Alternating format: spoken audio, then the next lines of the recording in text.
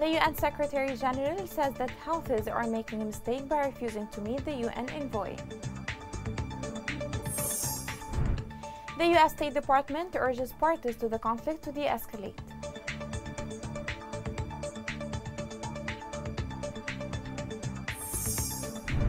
The Giants brigades and government forces continue to advance in Ma'rib amid Houthi militia collapse.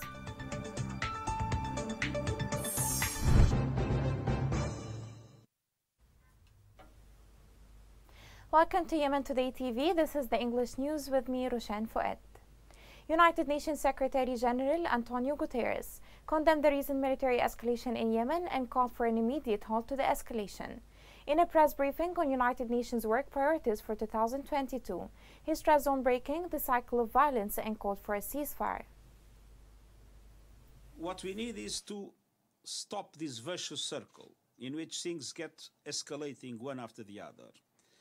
What we need is to have, as we have been proposing from long ago, a ceasefire together with the opening of harbor and airports, and then the beginning of a serious dialogue among the parties. This escalation needs to stop. To that end, the UN chief said that the Houthi rebels' refusal to receive his envoy, Hans Grunberg, is a mistake, stressing that the United Nations made contact with Houthi militia allies to pressure them to meet the envoy. It is a big mistake for the Houthis not to receive our special envoy. And indeed, we have been in close contact with the different countries that keep a relationship with the Houthis to try to explain to them that it is in their interests and in the interest of peace that our special envoy is able to go to Sana'a. And I hope that this will take place soon. For his part, the U.S. Secretary of State Antony Blinken called on all parties to the conflict to de-escalate. The U.S. official said that escalation in fighting only exacerbates the humanitarian crisis and the suffering of the Yemeni people. He called on parties to participate fully in an inclusive UN-led peace process. He stressed that they must commit to a peaceful and diplomatic solution to ending the conflict. Likewise, the European Union expressed its deep concern over the ongoing escalation in Yemen, calling on the parties to the conflict to exercise restraint and protect Yemenis. In a brief statement on its Twitter account, the European mission indicated that the escalation leads to loss of civilian lives and the destruction of civilian infrastructure. The statement called on all parties to exercise restraint, protect civilians, and participate in the UN-led political process to end the conflict. The United States Agency for International Development said Yemen recorded nearly 960 civilian casualties, 278 deaths, and nearly 680 injuries between October and December 2021. In its latest report, the aid agency said that this represents more than 80% increase in civilian casualties and a more than 60% increase in civilian deaths, compared with those recorded between July and September. It also added that the number of civilian casualties recorded between October and December was the highest civilian casualty count in a single quarter since mid-2019. Houthi militia obstinance has transcended all time and space, and the current military escalation is a clear example of that. It seems that the international community is more united now more than before, especially with recent Houthi attacks on Abu Dhabi airport. In response, the United Nations Security Council has unanimously condemned the Houthi aggression against UAE. The following report has more details.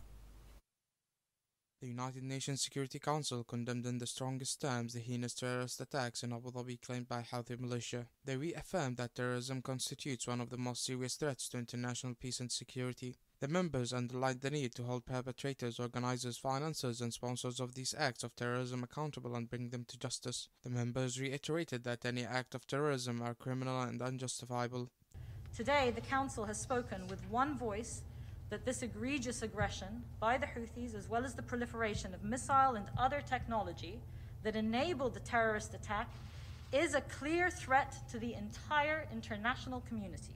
The Council has made it clear in its statement today that more international action is needed to address the Houthi threat and hold them responsible.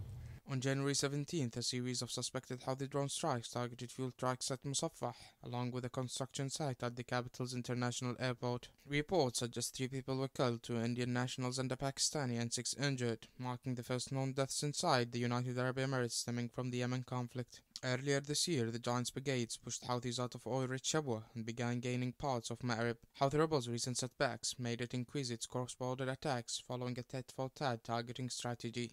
More broadly, reports indicated that US officials are studying the flight path of the suspected drones and missiles closely, given the fact that few miles south of Musaffah sits at the Friar Pace where US troops and equipment are deployed. Experts believe that Biden's administration wants to know where the drones and missiles originated, how far they flew, and whether any air defenses systems were engaged. On the other hand, experts in the Yemeni file view positively that this current escalation reignites Yemen's forgotten war as a headline, and thus making more pressure on the international community to push for political talks. For the second day in a row, regions of Yemen are living in complete isolation from the world after the internet service was cut off since Friday. Houthi militia claims that the airstrikes caused the cutting of the fiber optic cable in Hodeidah, which caused the loss of internet service.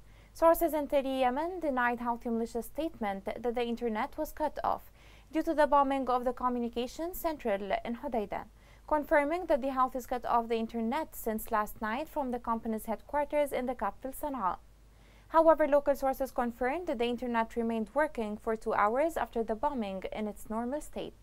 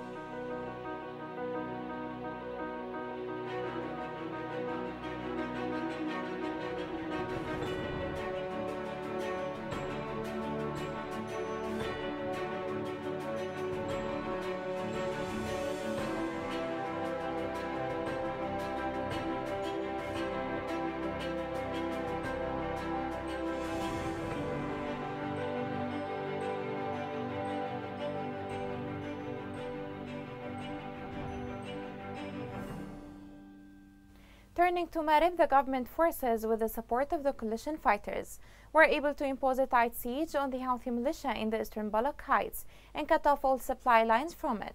Military sources stated units of the government forces were able to cut off all supply lines from the militia members stationed in the eastern Balak Heights for the first time since the beginning of the battles, and that these elements have no choice but to surrender, as the armed artillery and coalition fighters continue to target militia sites.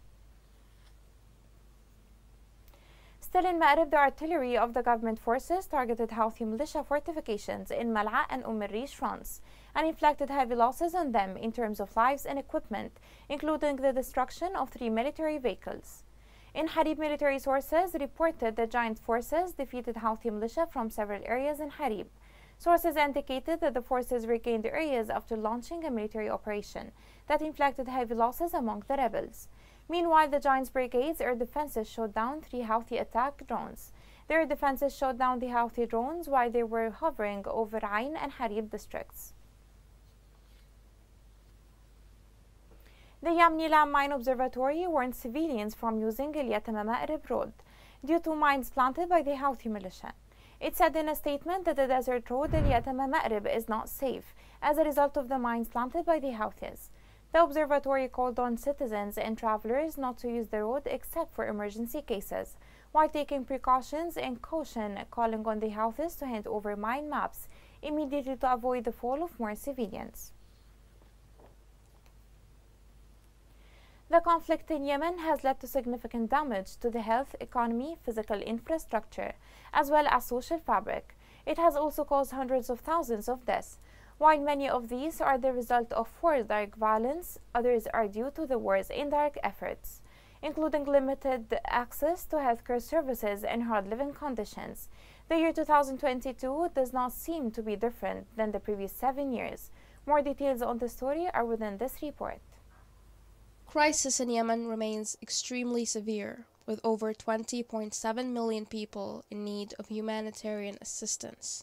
The crisis is fueled by conflict and is further exacerbated by the economy's decline, natural hazards such as floods or droughts, and epidemics, notably COVID-19. Millions of people are now in a situation where they can no longer meet their basic needs, with potentially serious impacts on groups in society with limited social capital and protection mechanisms. In 2021, the conflict escalated in several areas along fluid lines of control, with continued breaches of international humanitarian law and consequent impacts on the protection of civilians. In 2022, the situation is expected to deteriorate further, and the severity of needs is expected to increase unless there is conflict de-escalation, improvements in the economy, revenue collection to sustain the public sector, and available humanitarian funding. With the grave humanitarian situation combined with economic collapse, sustained scale-up of humanitarian assistance is needed now. With the grave humanitarian situation combined with economic collapse, sustained scale-up of humanitarian assistance is needed now and in 2022. Aid agencies' famine prevention efforts were successful, but lack of sustained support now and in 2022 could aggravate the situation further by losing the progress achieved. The international community must seize immediate opportunities to stem Yemen's economic collapse. Robust economic support is feasible in Yemen and could quickly and substantially reduce the size of humanitarian needs. Coming next. Suffocating home gas crisis hits Sana'a due to the militia prosperous black market.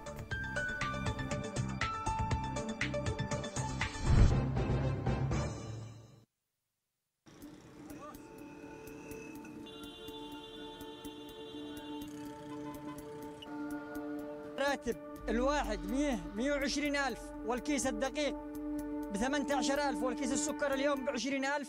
كم يعني بيعطي هذا الراتب كامل بكيس سكر وكيس دقيق؟ المواطن اليمني يعيش في أزمة إنسانية وغذائية مؤلمة من غلاء الأسعار وفحشة الأسعار وغلاء الصرف والعملة الأجنبية في البلد. حالتي الحين حالة لما ندفنا شلقينا ما نقدرش ناكل الأكل داخل ما احنا بحاجة صعبة.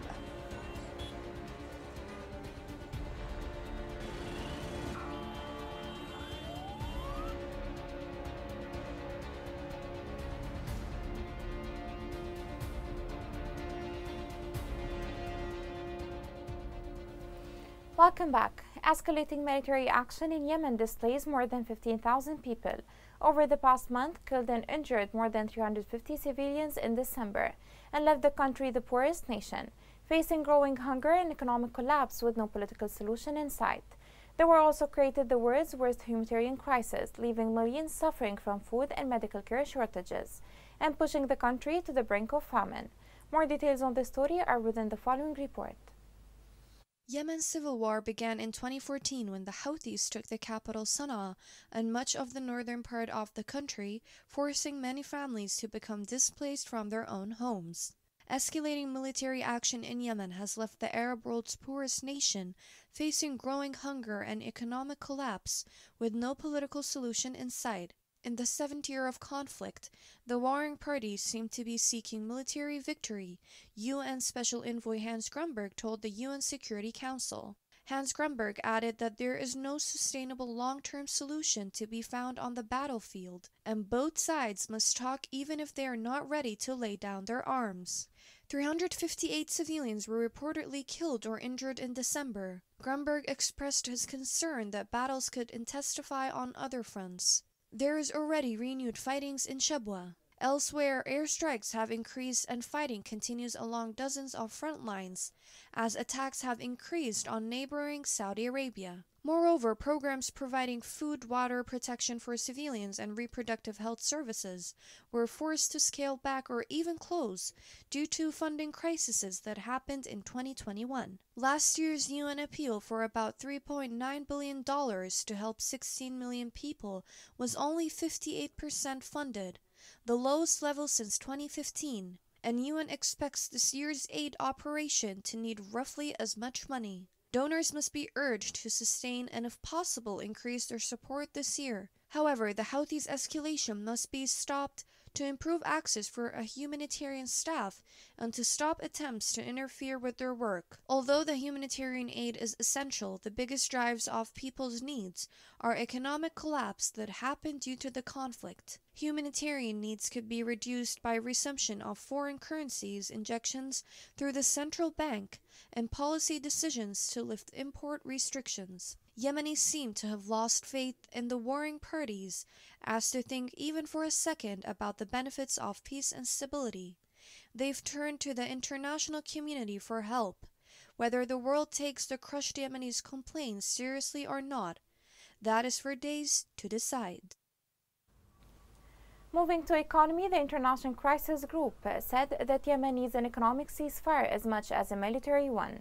In its latest analysis report, the think tank said that economic conflict is not the only factor driving Yemen's war or preventing its resolution. It urged the UN envoy to launch a mediation track to identify the economic conflict's key players and begin to lay the groundwork for an economic truce, even while the shooting continues. People in Sana'a and other areas under control of the Houthi militia are suffering from a suffocating home gas crisis. This crisis is due to the black market that senior Houthi leaders are fostering. This has added to the troubles of people who are already crushed by hard living conditions, especially with the public service workers not receiving salaries for more than 4 years now. The following report has more details. Residents of the Yemeni capital Sana'a and the rest of the areas under the control of the Houthi militia are suffering from a stifling crisis in domestic gas, with the substance available on the black market at high prices. The selling price of a 14-liter gas cylinder on the black market has reached 14,000 Yemeni rials. According to local media, the Houthi militia relies for domestic gas on shipments transported by land from the safer fields in Ma'rib, while it imports gas for cars from outside Yemen. The Houthi rebels also interfere in the process of distributing the trailers that reach the distribution centers.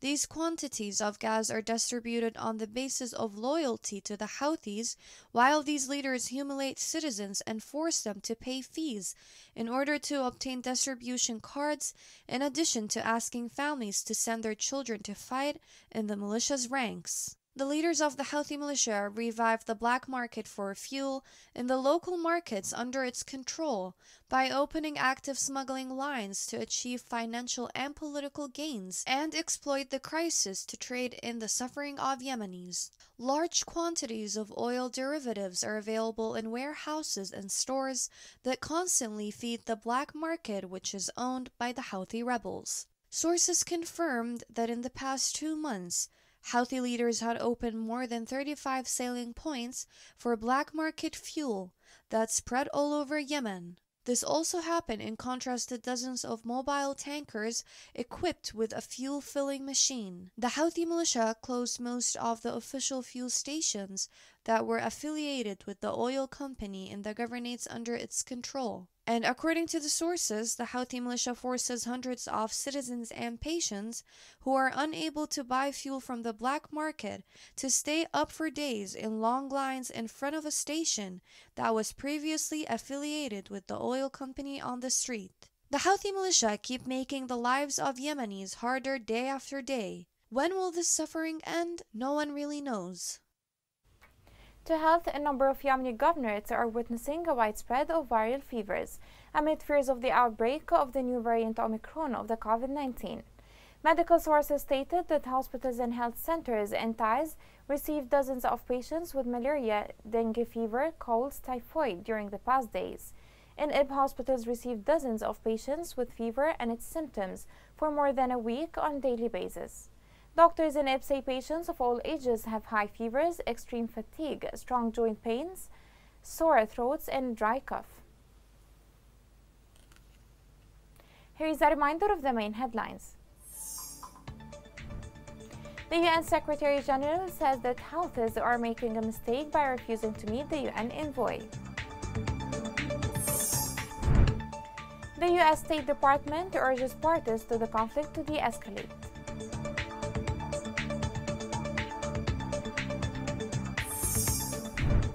The Giants brigades and government forces continue to advance in Ma'rib.